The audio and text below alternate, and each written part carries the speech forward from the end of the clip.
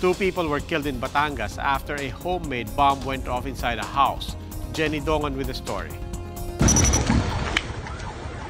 Smoke covers a part of Barangay San Roque, Santo Tomas, Batangas after a homemade bomb exploded inside one of its houses at around 11 o'clock Monday morning. Two people were killed in the blast, namely live-in partners Jerwin Salazar and Joy Sumiran. The victims' body parts, clothing, and other belongings can be seen scattered in the street. Nearby establishments were also affected by the blast, as well as vehicles parked close to their home.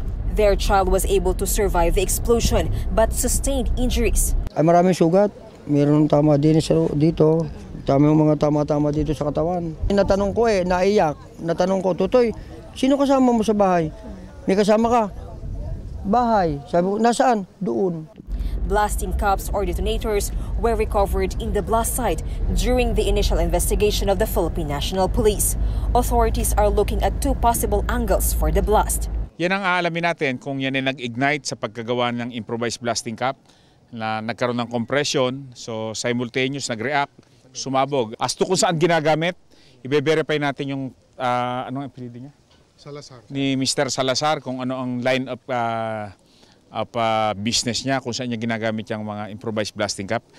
Pwedeng sa blast fishing, pwede rin sa may mga mining kasi dito sa Batangas.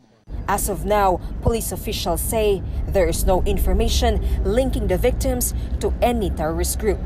For News 5, I'm Jenny Dongon, we are One News.